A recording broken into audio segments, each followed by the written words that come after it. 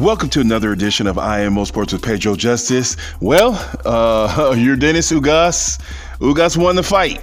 Manny Pacquiao had that look on his face like, man, in his interview, let me translate for you. Man, I ain't fought in 2 years. I got this guy last minute. I didn't really want to even fight this guy. I prepared for Errol Spence, but I wasn't going to give up that payday. Payday. Man, I might have an opposing opinion view on this fight than everybody else. Right now, I don't feel it's an upset at all.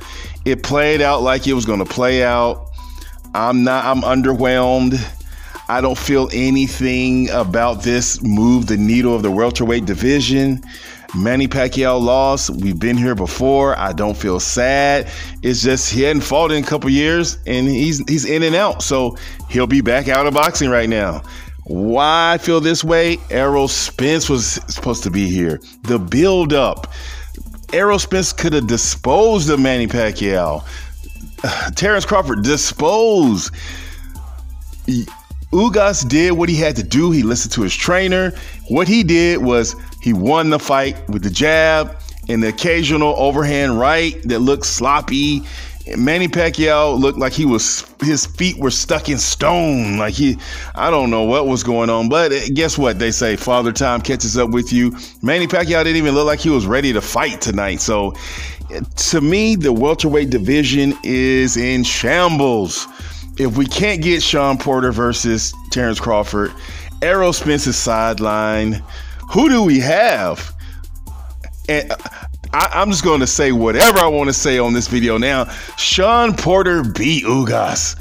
Let's have a rematch of that so that Shawn Porter can show you that he actually beat Ugas. It was one of the most underwhelming performances of Shawn Porter, and even so, he still beat Ugas. Yes, no fluke.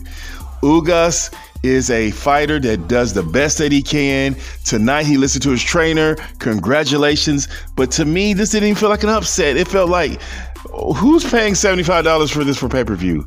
Why is this fight happening? You know why? In payday, Manny Pacquiao won a payday. That was it. Manny got his money and he left. At the end of the fight, he was just like, man, I didn't even have time to train for this guy. I just came in here and collected my check.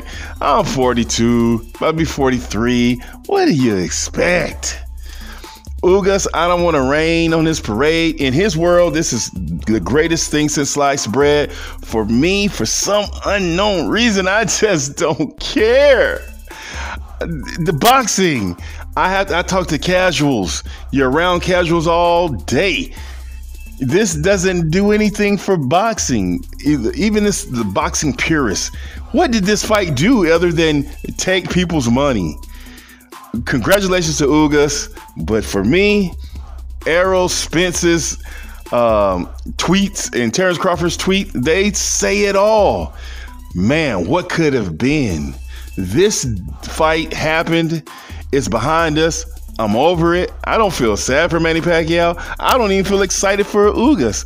It just didn't have that feeling of, yes, I can't believe Manny lost. It didn't have that buildup. It just, here's a fight tonight. A good sparring session. Manny didn't have it tonight. Ugas had enough. And that was it. So, I don't know. You may disagree with me. Ugas did what he had to do. First round, Manny won. After that, hey, it's toss-up. Ugas didn't do anything overly spectacular other than that jab.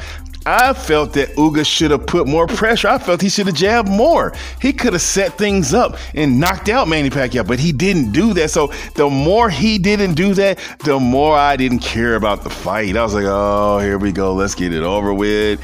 Let's move on. Terrence Crawford, sign the fight with Shawn Porter. Please give us something. Otherwise, we have to wait to Deontay Wilder and Tyson Fury to put back the jolt and excitement in boxing. Because right now, boxing is, I'm just saying.